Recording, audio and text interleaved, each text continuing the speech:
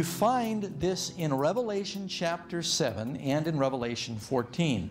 I'm going to start out just reading from Revelation chapter 7, verse 1. After these things I saw 4 angels standing at the 4 corners of the earth, holding the 4 winds of the earth, that the wind should not blow on the earth, or on the sea, or on any tree. Then I saw another angel ascending from the east, having the seal of the living God. And he cried with a loud voice, saying, Do not harm the earth, the sea, or the trees, till we have sealed the servants of our God in their foreheads. So there's pictured there in Revelation 7, these 4 angels holding back the winds of strife. Why 4 angels? The Bible says the Lord sends his angels to the 4 corners of the earth. Those 4 angels represent, it's a universal, north, south, east, west. It's talking about a universal protection. They're holding back catastrophe. I'm talking about mammoth, colossal catastrophe from happening in the world on an epic scale until something happens. That something is the servants of God are being sealed in their forehead.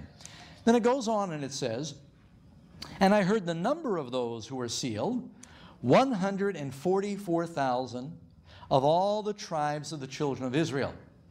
So first maybe we ought to talk about of the tribes of Israel.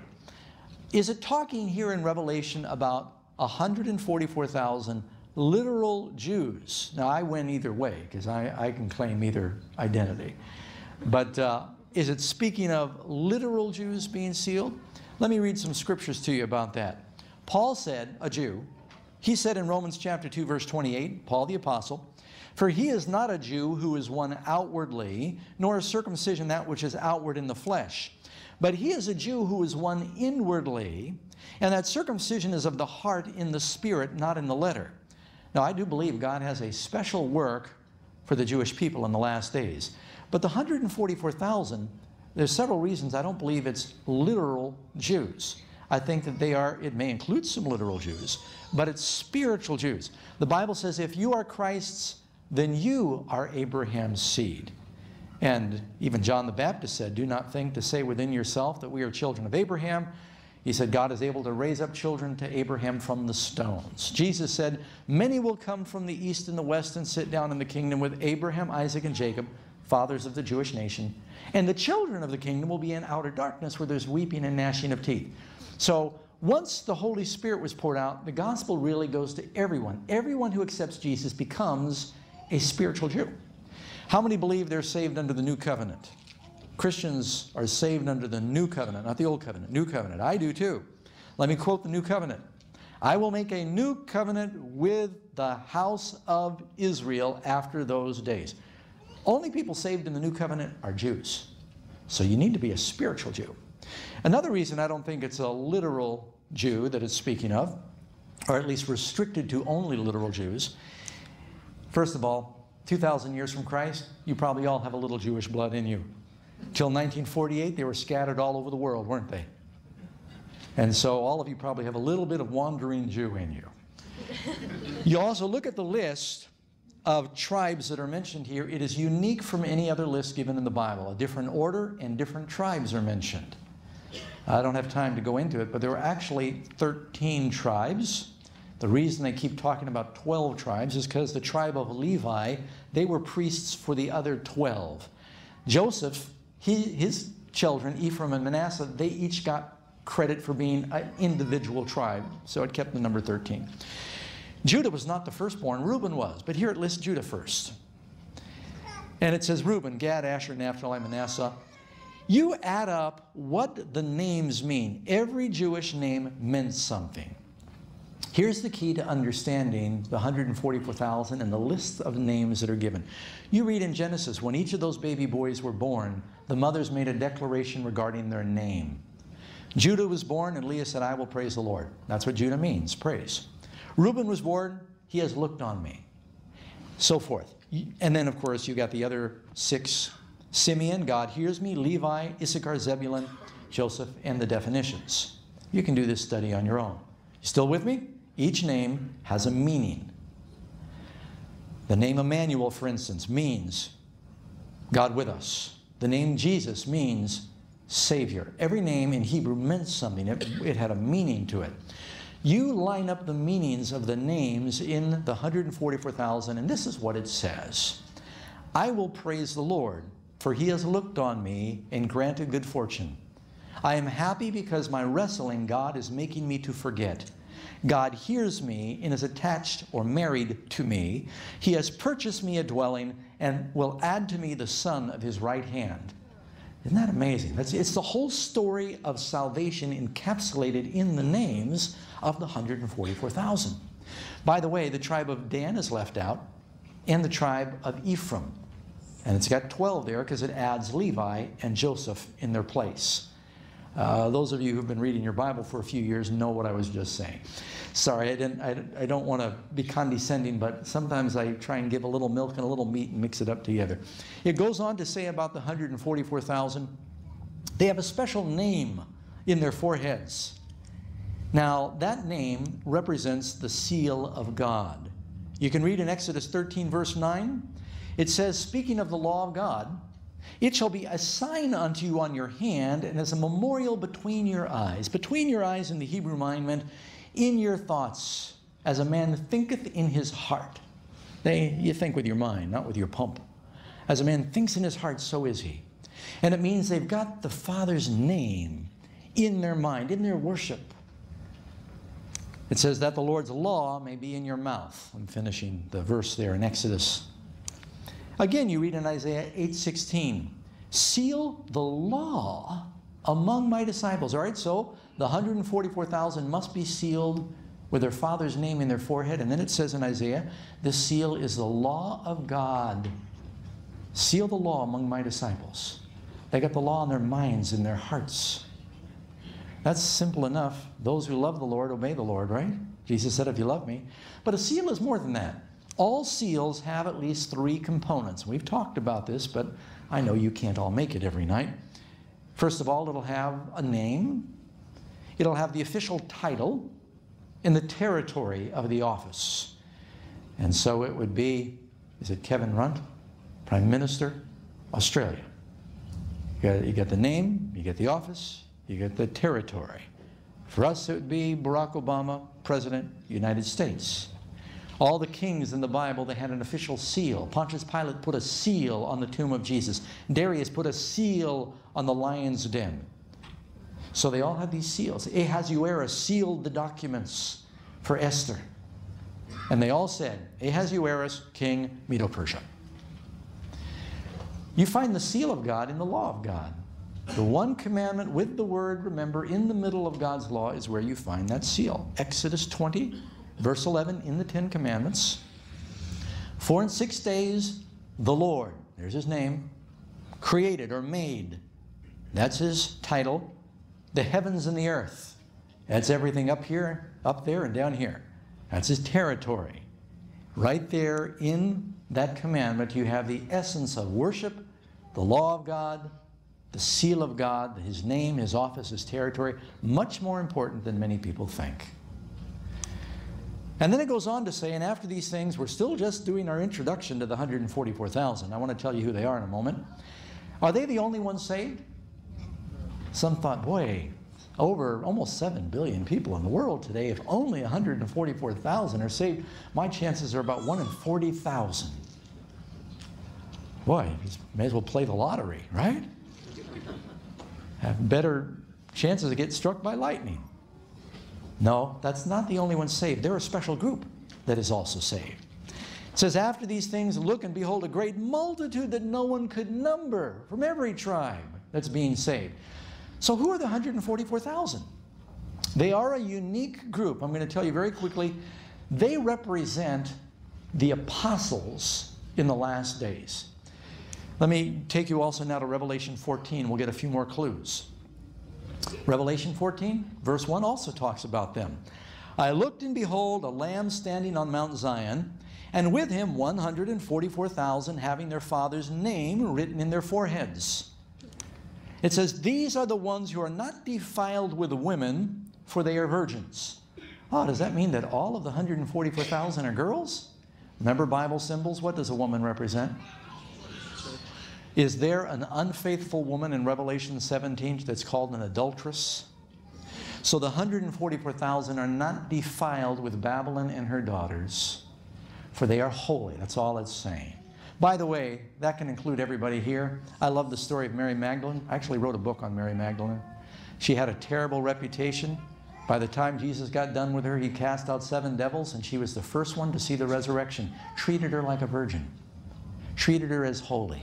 Told her the good news that he was alive. She was the first one that got that news. So the Lord can take you, no matter how sordid your past might be, he can clean you up and make you a spiritual virgin. You know what I'm saying? The apostles also had some pretty motley backgrounds. And Jesus said, don't be afraid. Follow me and I'll make you fishers of men. He forgives us and gives us a new beginning. They represent the last day apostles.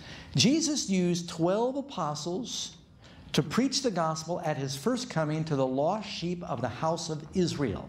Before his second coming, he's going to have 12 times 12,000. Well, by the way, in the Bible, if you look in 1 Chronicles 27, that whole chapter tells about the army of David, his militia that was always on duty. Every month, he had 24,000 soldiers on call, 12 times a year, total of 288,000. What's half of 288,000? 144,000. Well, that's because, some have argued that's because they were on 12-hour shifts. 144,000 for first shift, 144,000 for second shift.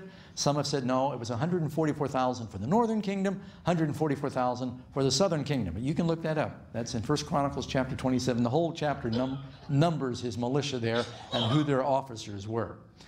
And it says, these are they that follow the Lamb wherever he goes.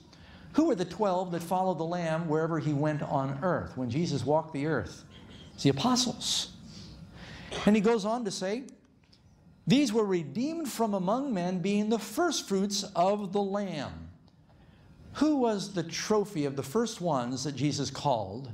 The apostles. Who were the first ones to receive the Great Commission? Who ate the Last Supper with him? They got the new covenant first. Who were the first ones to receive the baptism of the Holy Spirit? The 12 were always central to that. They're the ones. And then it goes on to say they have special robes. They're wearing these white robes. And Christ said that the apostles would sit governing the 12 tribes with him. Well, before we get into our questions, I'll give you a little amazing fact. Have you ever heard of Joseph Lister? Joseph Lister. Medical history is sort of dated before and after Lister. Lister was a doctor that lived in the 1860s. And this is back during a time when there was a great deal of people dying in the hospitals because they did not understand the spread of germs. Matter of fact, 50% of the people that underwent surgery died. Now, you've ever heard the expression, the surgery was a success, but the patient died anyway. That came out of that time where everything went fine with the surgery, but they didn't realize they would go from one operating theater to another with the blood still on their hands. And they didn't wash, and they'd use the same instruments without cleaning them. But just abominable conditions. Matter of fact, 80% of the women that went to hospitals that had babies back then either died or got a serious infection. It was terrible. Lister was a very devout Christian. He read about the laws of contagion and cleanliness and washing in the Bible. Moses talked about if you've touched something unclean, wash. Very simple sanitation. And he was convinced from that and also the studies of Louis Pasteur that disease was being spread by these microscopic germs. And he became a fanatic for cleanliness, and he started a clinic. And all the other doctors mocked him. They called him crazy. They called him a fanatic. They said, oh, you're afraid of these phantom germs. They don't exist. But they started looking, and 90% of the people in his clinic were getting better and healing. Phenomenally better statistics. Gradually, he survived all of the ridicule, and they began to realize he was right and started adopting the sanitation methods of Lister. You ever heard of that mouthwash called Listerine? It's named after him. It's supposed to kill all the germs. He understood that there are germs out there and they're deadly, and you got to be careful. We all know that today. Well, I'm going to be talking to you a little bit about some spiritual germs tonight. So I thought I'd throw that amazing fact in. How can you be among the 144,000, or at least that great multitude in the last days, that will be ready for the Lord's coming? He's calling us to live holy lives. Let's find out what the Bible teaches about this. Now, I'm going to be sharing things with you that may not be popular, and you don't hear them very much anymore. But they're biblical. And my mandate from the Lord is to preach the Word, whether it's popular or not. I'll do it my best to make it as attractive as possible, but I need to be faithful to tell you what the Bible says. Do you want to know the truth? Yeah, you say that now. You haven't heard what I'm going to say yet. I hope you really want to know the truth. First of all, a little background. Let me read this again. Who is the author of Scripture? And it says, and beginning at Moses and all the prophets, he expounded unto them in all the Scriptures the things concerning himself. So the teachings of the Bible are not Doug's teachings, they're the teachings of Jesus. And again, Jesus said, search the Scriptures, for in them ye think ye have everlasting life, but these are they that testify of me. The Scriptures are really telling us about Jesus. It's his book. He is called the Word incarnate. Number two, what is Jesus' attitude towards the people of the earth? For God so loved the world that he gave his only begotten Son, that whosoever believes in him should not perish, but have everlasting life. Wouldn't you like everlasting life? Amen. He's offering that to you. He so loves the world. God gave his Son. What could you give more than your child? What's the most valuable thing you've got? You know, they often say, well, if your house is on fire, what are you going to grab and run? People usually say, get your pictures. I'm always surprised people say, get your pictures, and they don't say, well, get the kids first, right? Well, but you'll have pictures of the kids. You don't need them. Just get the pictures. Well, first you get your kids. Then you go back for the photographs, right? God so loved the world, he gave the most valuable thing. He emptied heaven. When the Creator dies for the creation, what more could he give? He loves us desperately. But he knows that sin is lethal. And he wants to save us not in our sin, but from our sin. That's what the angel said. He didn't say to Mary, he's going to save them with their sin or in their sin. It says they'll call his name Jesus, for he will save his people from their sin. Sin is our problems. You just look at the major problems in our life, it's usually connected with sin in some way or other. Ours or someone else's. Number three, why should we love Jesus? We love him because he first loved us.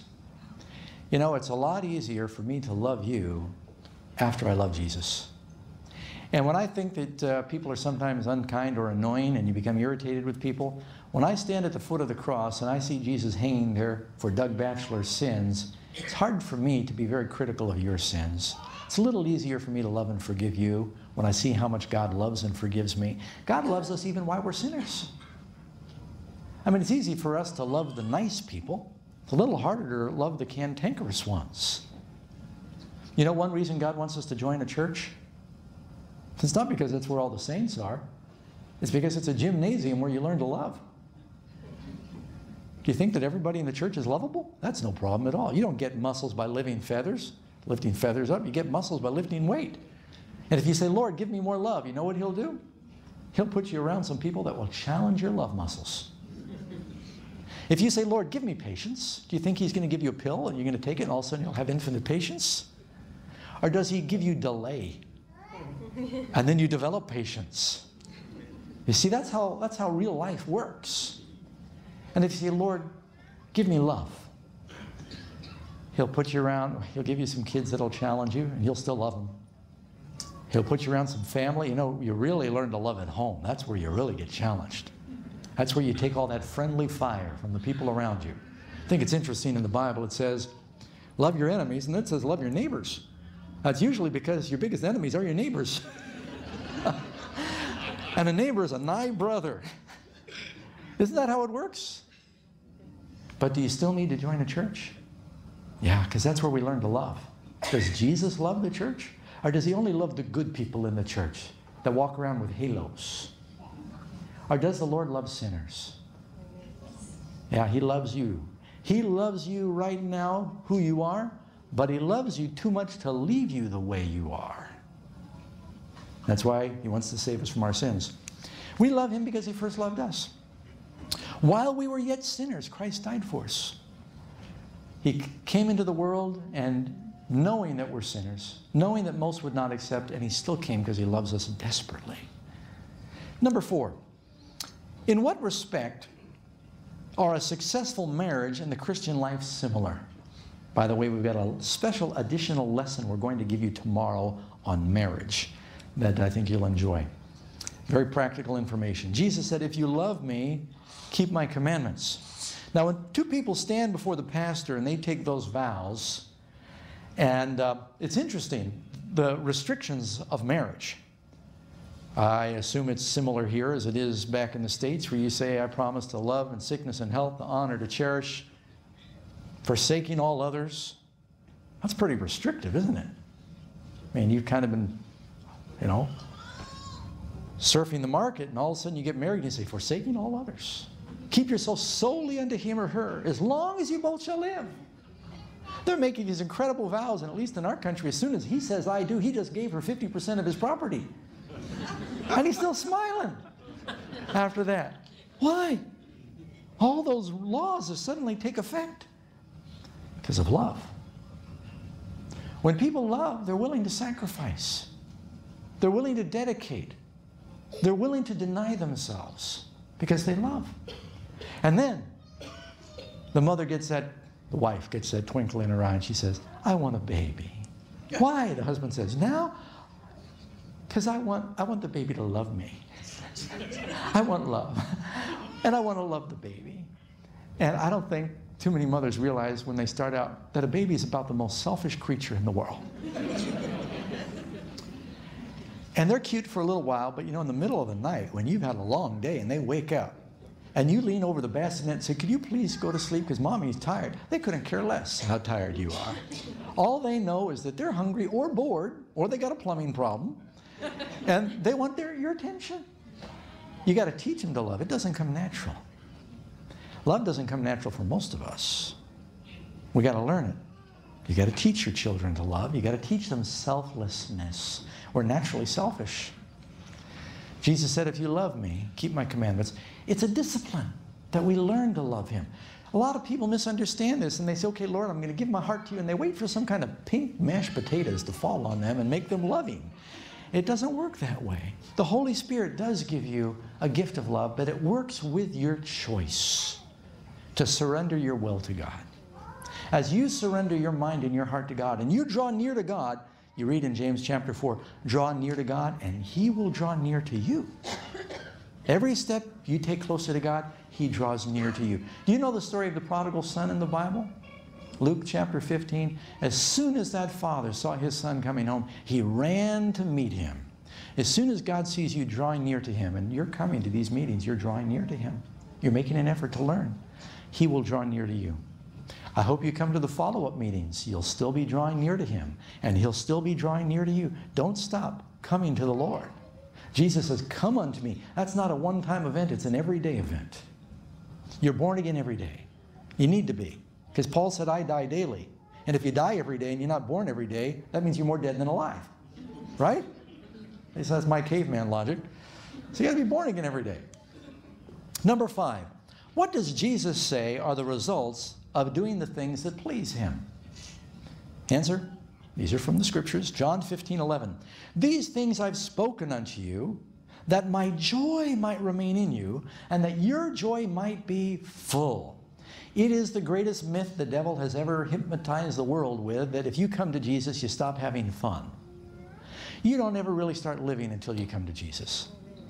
And sometimes I talk to young people at colleges and in schools and I think, well, I'd like to come to Jesus, but you know, then I can't have any more fun.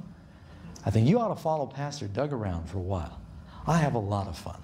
I kayak and I do photography and I go skydiving and I fly planes and I scuba dive and you can't keep up with me. Then you can have so much fun as a Christian and you don't have a hangover. That's the wonderful thing about it. People have fun the devil's way and they drink and they get sick and then they spend the next day worshiping that porcelain pony in the bathroom and it's just it's not fun. Sorry, I don't think I've ever said that before. Number 6. Did I mention I used drugs when I was younger? Sometimes the wires get crossed. Why does Jesus give us specific principles for Christian living? There's rules in the Christian life. Why? Because He loves us for our protection. If you're a parent, do you have rules? I mean, what would happen if all of a sudden all of the military and the police resigned at the same time in your country? The criminals would begin to breed like cancer. There'd be chaos. Other nations would move in and take over.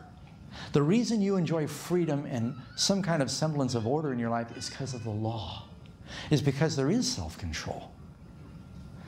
I was in New York City with a friend one day, and he snapped, some of you know John Lomacane from the 3ABN television programs, and he gave me this picture. We grew up in New York City. The subway in New York. These are just a handful of the rules for riding a train, and I bet you've got them posted somewhere in your system here in Sydney. And it tells you about, you know, how loud your music can be and how you're supposed to sit, and you can't take more than one chair, and you can't carry a package too big because other people can't get off and on the train. They got all these rules. Are they legalists? No, 99% of the people that ride the subway are glad there are rules, that you're not supposed to walk up the tracks through the tunnels. It's one of the rules. I don't think you can see them all. That makes sense. That would slow everybody down, right? And the Lord God, why did God give us rules? And the Lord God commanded us to observe all these statutes, Deuteronomy 6:24, for our good always, that He might preserve us alive. God says in Deuteronomy chapter 5, oh, that there was such a heart in them that they would fear me and keep all of my commandments always, that it might be well with them and their children forever. God wants it to be well with us. He wants you to have joy. He wants you to have an abundant life, always. So the laws of God are not there to restrict our freedom. It's to preserve our freedom. Question is, do you trust Him? You know, with our kids, like I said, we've had 6 children, and all of them along the way we said, don't play in the street. Don't ride your bike out in the traffic. I remember one time when I did mission work on a Navajo Indian reservation for about 1.5 years. And one of our sons, Daniel, he was about 4 or 5 years old at the time, and he had a new bike with the training wheels. Very dangerous road right in front of our mission station there. A lot of people speeding by. It was a highway.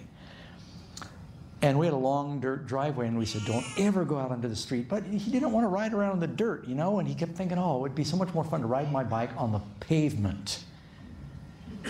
And I said, don't ever do this. You're in big trouble if you do. Don't.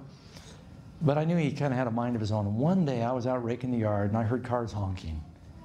And I looked out in the road, and there was my little 5-year-old boy in the middle of the road, riding around. These cars are zinging by. They're not slowing down and telling them to get out of the road. They're just honking and driving around them. And my heart froze.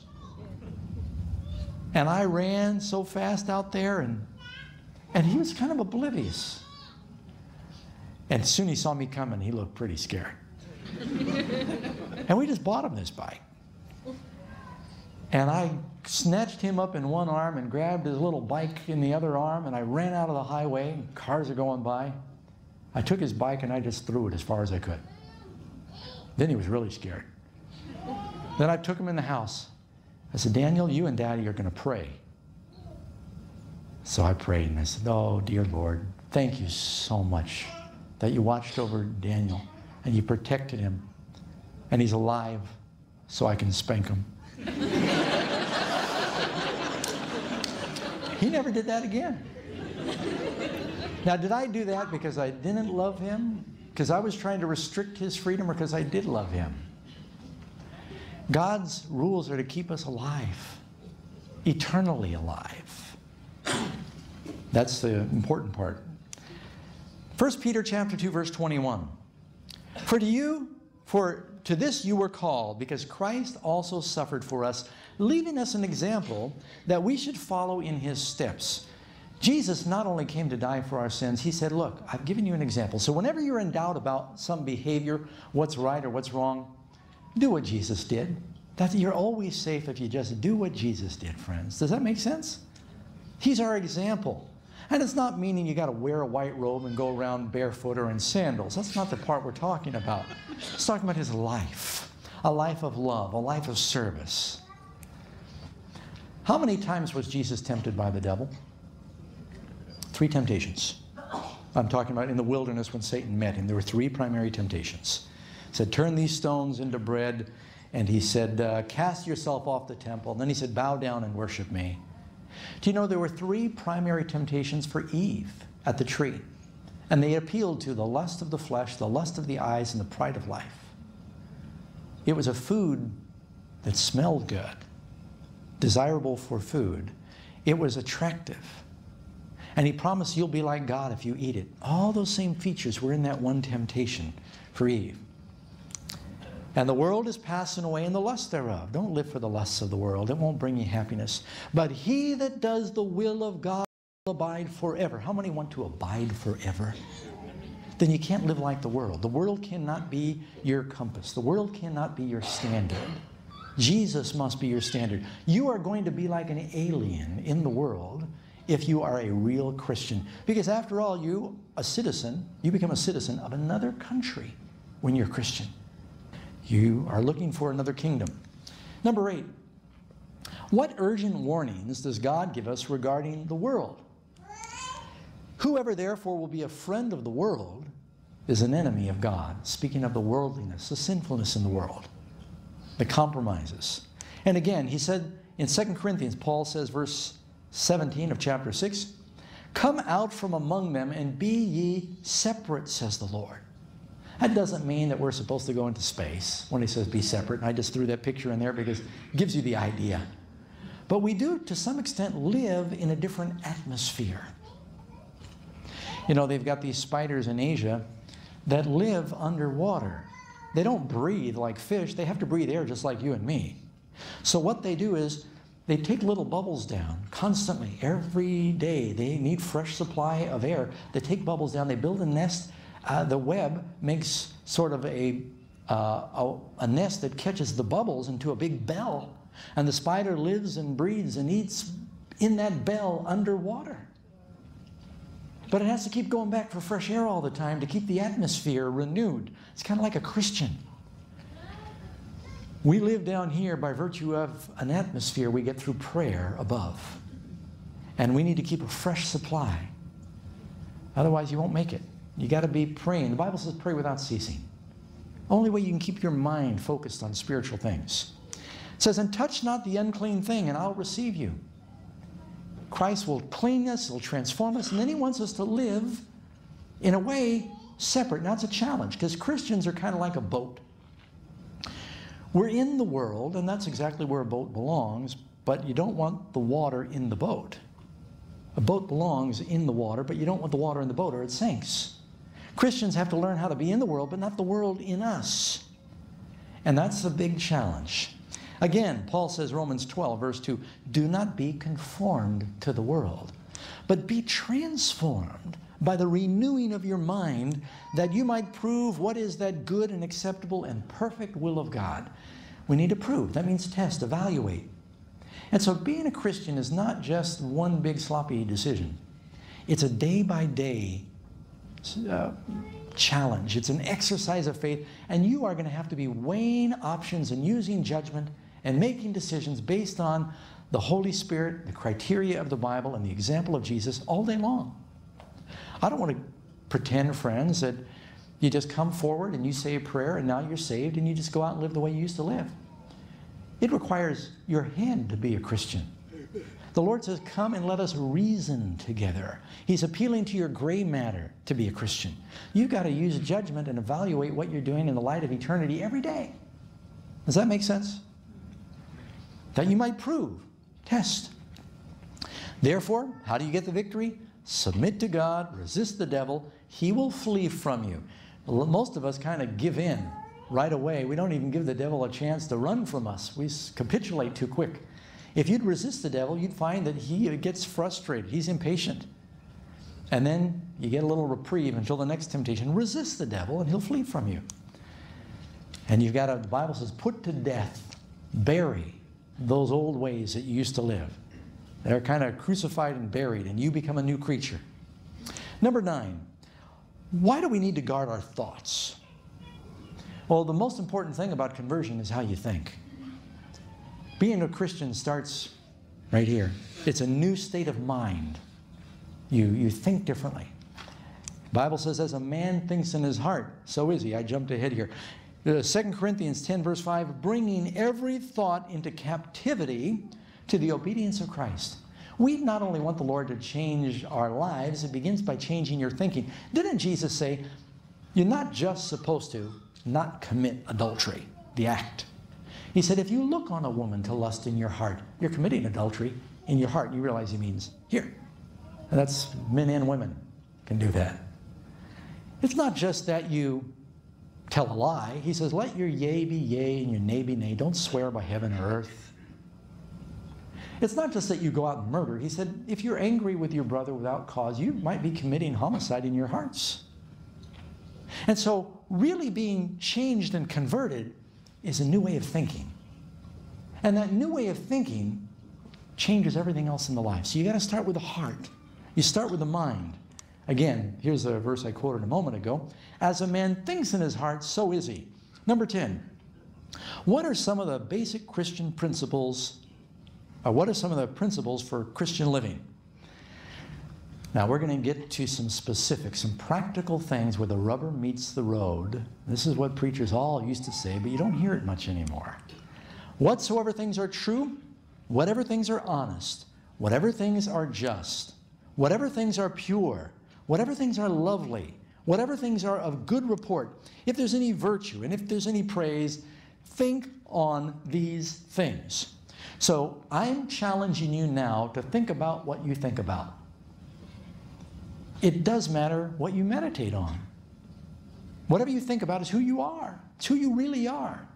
Somebody got into an elevator in New York with Robert Redford, and as the elevator door closed, they looked at him, they looked down, they looked at him, and they said, are you the real Robert Redford? And he said, only when I'm alone. Some people aren't really who they are until they're alone. Or some of you do pretty good once you get home. Then it's the real you. You can fool the world, but you usually can't fool your family. So it's a change up here. Now, can you have a change in your thinking if people are listening to the typical music and watching the programs that the world typically watches? Has it been getting better, or is it just me? Is it getting worse? Let's talk about music. Is it okay if I talk to you about what kind of music would a Christian listen to? Would I dare venture onto that volatile subject? Does it make a difference? The typical music of the world today, does it pass the criteria of what is good and holy and noble and just and pure? Or is most of it pretty rank and filled with all kinds of evil suggestions, and it's just not getting better? Now, music is a very powerful thing, because music is really a type of prayer. God believes in music. He invented it. But every gift of God the devil can abuse. How many of you, let me just, and I don't know if our cameraman, I want to give you a warning, if you guys can get an audience shot of this, because I'm going to ask you for a show of hands. By show of hands, how many of you would be willing to agree right now that there is some music that is bad or evil music? Let me just see your hands. Okay. How many of you believe that there is some good or godly music? Let me see your hands. Now, where you draw the line would be different for every one of you. Typically we think, I know the music God likes. It just so happens to be the same music I like. Oh, no, you can't use that. Don't trust your own heart, friends. Heart is desperately wicked. I'll admit to you right now, there's music I like that I know God doesn't like. It appeals to the carnal nature. And when I talk about music, you get words and music, two different things. Keep in mind, in the book of Psalms, you get 150 Psalms there. We don't know exactly what the music was that David played with most of them, because the priority was the words. A lot of the music today, you can't even tell what the words are saying. Because, I mean, I used to listen real hard when rock first started, because they said, oh, what is that? What did he say? What does that mean? I wanted to try to buy into it. I couldn't even understand it. When I was a hippie, I couldn't understand it. And that's back when they were still legible a little bit. But today, it's like, and you go, what? All you hear is this syncopated, you know, when they go down the street, and the store windows are going in and out, and it has nothing to do with message, it's volume. That's the message. It puts everybody in this hypnotic state. And can you picture Jesus going down the street? With that, really, I mean, you have to ask yourself, would he listen to that? Now, I think most of the people would say, well, yeah, I know the typical, you know, that hard, violent rock and roll, yeah, that's probably not good. That diabolical stuff where they dress up like the devil, yeah, that's probably not good. But what about the Beatles? What about my favorite songs? What about, you start listening to some of the words to that stuff, and you have to say, oh, yeah. If loving you is wrong, I don't want to be right. If you can't be with the one you love, love the one you're with. I mean, the messages in some of those songs are, if it feels good, do it. That's actually the words to one of the songs. Those are the words. I remember when I was playing pool years ago. I was thinking, I was a baby Christian. I'm in a pool hall. I didn't belong there. Wasn't baptized yet. And they're playing this song. It's going, if it feels good, do it. If it feels good, do it. Whatever it is. And that was the song. And I'm thinking, Doug, this probably isn't a good message. And with that hypnotic beat, it's probably hypnotizing me. Subliminal. No. That's the way the devil operates. He appeals to your audio, your ears, audio nerves, and your optic nerves are the two closest to the mind. And most rock music today, especially with the videos, they got the flashing light, the fast moving, the syncopation, and it's very blatant hypnosis. It's planting the words and the messages in those songs in your subconscious where you don't even get to screen it with your conscience anymore. And I know some of you think, yeah, you're right, Doug, that's all terrible stuff. But country music, that must be okay. Yeah, God loves country music, right? And you listen to some of those words, and yet it might have more tame music. But, you know, the lyrics are often like, I'm here in the bar getting drunk because you left me and the cat's pregnant, and then the crops have died. And it's all kind of depressing. You know what I mean? And so you got to listen to the music. Now, let's face it. I have heard people try to amalgamate beautiful music with terrible lyrics. Frank Sinatra sings some beautiful melodies, and the words were, it's gotta be me, it's gotta be me, it's gotta be me. Well, it's a pretty selfish song. You know, and my mother she was a songwriter, and I heard some spectacular music on Broadway, and I've actually rewritten, I write songs too, I've actually rewritten some melodies that I heard in the world, and I thought it's a beautiful melody, but the words are terrible. And I put Christian words to it. And vice versa, some people have then taken wicked music and they said, well, I'm going to put Christian words to it. The bridge doesn't work that way, friends. It must be godly music and godly words. That's the criteria that you should use. I said way too much on this subject. He has put a new song in my mouth, even praise unto our God. That's the kind of music it ought to be. Speaking to one another in psalms and hymns and spiritual songs. It should be elevating. Singing and making melody in your hearts to the Lord. And it came to pass that when an evil spirit from God was upon Saul was having problems with depression and evil spirits, he called for David to come and to play on his harp. And David took a harp and he played with his hand. And what do you think David played? No, I doubt it. It says, so Saul was refreshed and he was well. And the spirit departed from him. Now use your minds, friend. If the if the right kind of music that David played could drive away the evil spirits from Saul, then would it stand to reason to you that the wrong kind of music could open you up to evil spirits? That's right, friends. It works both ways. It does matter what you listen to. And you maybe never thought about this before. So as a Christian, I'm inviting you to start thinking, I want to think about, what am I listening? What am I putting into my mind? That's who you end up becoming. He that says he abides in him ought himself to walk even as he walked. Say, what would Jesus do? Would I want to be listening to this when Jesus comes? No, it's not a question yet. But he who called you is holy. He's also called you to be holy in all your conduct. It says, what about gambling? What is the Bible? Can you picture Jesus in a casino pulling a one-armed bandit? He that makes haste to be rich shall not be innocent. Christians ought to avoid these get-rich-quick schemes. It's okay to make investments and to work hard, but so often they get caught up in trying to get rich quick and play the lottery, and he wants you to work. Don't make haste to get rich. The love of money is the root of all evil. While some covet it after and have erred from the faith, pierce themselves through with many sorrows. By the way, gambling is not invented to make people rich. It's invented to make the companies rich. And yet some people still fall for that. What clear-cut list does Jesus give us that we could use as a guide for watching television? If you're not sure, throw it out. The Bible says, I will set no evil thing before my eyes. A lot of evil things on television. He who walks righteously and speaks uprightly, who stops his ears from hearing of bloodshed and shuts his eyes from seeing evil. Some people say, I would never do that. Do it vicariously. A lot of people say, well, no, I'm not going to ever cheat on my spouse. But we're entertained by other people doing it. We kind of sin by proxy. I'd never murder, but sure like shoot-'em-up movies. And you get to think, what are you watching? What does it do to your values? They've noticed that as kids watch more and more TV, that there's a surge of violence too among the young people. The idea about the value of life is lost because it seems so cheap.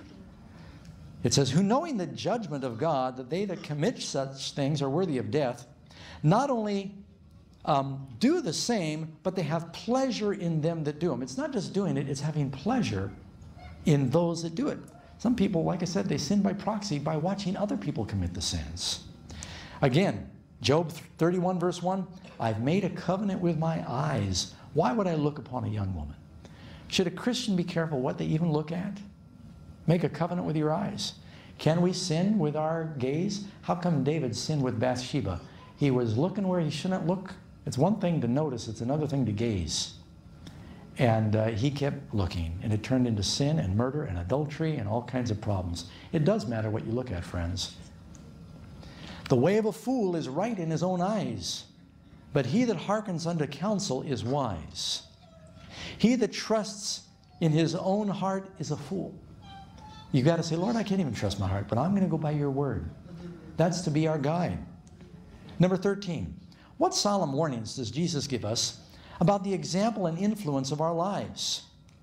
But whoever shall offend one of these little ones that believes in me, it were better for him that a millstone were hanged about his neck, and that he were drowned in the depths of the sea.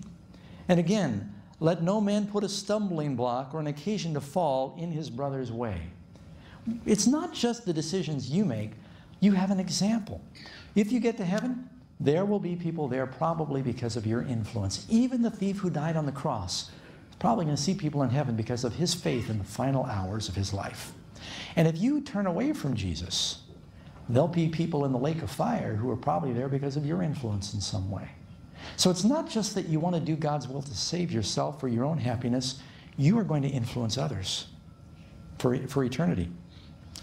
None of us lives unto himself. Someone said, no man is an island. Not only do I want to love God, I want to love my neighbor. The reason I obey God is not just for love for him, but it's my example for you. I want to be faithful. Number 14, what are Jesus' principles and conduct regarding clothing and jewelry? I want to ask you a question, friends, before I dive off into this. Now, I'm quoting the Bible here. Galatians chapter 4, verse 16. Have I therefore become your enemy because I tell you the truth? You want me to tell you the truth? Doesn't matter about a Christian's appearance. That's what I'm talking about. When I say clothing and jewelry, I'm talking about how you adorn yourself, what you wear. Does God care? Do you care what your kids wear? Fathers, do you care what your teenage daughters wear? Does it make a difference? In Revelation chapter 12 and 17, we got two women there. Those two women don't ever speak. How do we know which is the true church and which is the counterfeit? Does the Bible tell us what they're wearing? It does. Can you sometimes tell something about a... I'm not saying you judge everybody by their outward appearance, but people do look on the outside, and you want to be a representative. You know what I'm saying? If I were you, don't judge people on the outside. God looks on the heart. But people do look on the outside, so it makes a difference what you do. See what I'm saying? There's a difference there. In like manner, first we'll start with the ladies. It applies also to men. Modest apparel. Christian clothing ought to be quality. You don't have to wear burlap. It ought to be durable. It ought to be tasteful. You don't need to be the first one to adopt a new fashion, and probably shouldn't be the last. You don't want to be so out of date you're wearing the 1800 clothing. But in other words, you want to represent Jesus by what you wear, right? You shouldn't be flamboyant and trying to get everybody to look at me what I'm wearing today. Not with broidered hair or gold. Broidered hair doesn't mean braided. It means they used to weave gold in their hair. Broidered hair or gold or pearls or costly array. Whose adorning, let it not be the outward adorning of plaiting the hair and wearing of gold and putting on apparel, but let it be the hidden man of the heart, even the ornament of a meek and a quiet spirit. The Lord is telling us that it's not to be the outward and the wearing of gold and putting on of apparel. The adorning should begin on the inside. And by the way, the more gold you've got on the inside, the less you'll see on the outside. We're the temple of God, and you are God's temple. Did it have gold? Lots of gold. Outside or inside? Oh, it was on the inside. Marble on the outside. You want to have the gold. What's valuable is on the inside. God says it's valuable to Him that you represent Him with modesty. I exhort you, this is, some of you have heard of the Methodist Church. The founder, John Wesley, said this. What I'm sharing with you today are Bible principles that go way back. It's in the Scriptures. It's not unique to me or my church. It's what all the Christians used to teach, Protestant and Catholic. Until the last 100 years, with the introduction of films in Hollywood, everything changed with the values about Christian attire and appearance and modesty. So I'm just giving you an old message. Listen to what John Wesley said. I exhort you to wear no gold or pearls or precious stones. I do not advise women to wear rings, earrings, or necklaces. It's true that these are little, very little things.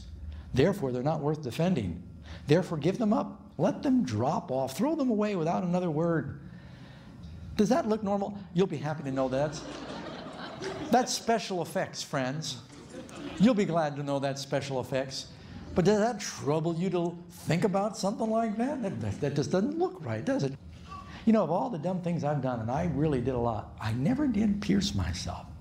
I never even got a tattoo because I thought, you know, I might tattoo some girlfriend's name and get a new girlfriend that I regret it the rest of my life. And let's face it, any old tattoo looks like an antique map. It just all starts to bleed, and most kids regret that. And don't worry, you may have done that. God can save you and you can go to heaven, but that's all from paganism.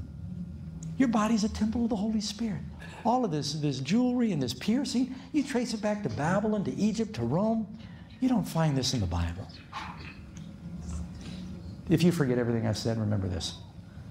Whenever you're in doubt, do the safe thing. I am not worried that in the judgment, I'm going to stand before the Lord. And the Lord is going to say, Doug, can't let you in. Why not, Jesus? You didn't wear enough jewelry. My brother gave me a Rolex watch years ago, beautiful gold Rolex watch. My brother was a jeweler before he died, the one who had cystic fibrosis. This is not it. This is my $19 Casio. Do you know that it tells time better than my Rolex? That I still have, but I don't wear it. You know why? I don't want to make anyone stumble. And I'm not judging people that may be wearing a Rolex tonight, so don't look around and check everybody's watch out. I'm not here to judge people like that. I'm just telling you about a principle. And I'm not trying to seem self-righteous. You know why? A few years ago, a lot of televangelists were just ridiculed by the press. Their hypocrisy was exposed. You know what I'm talking about?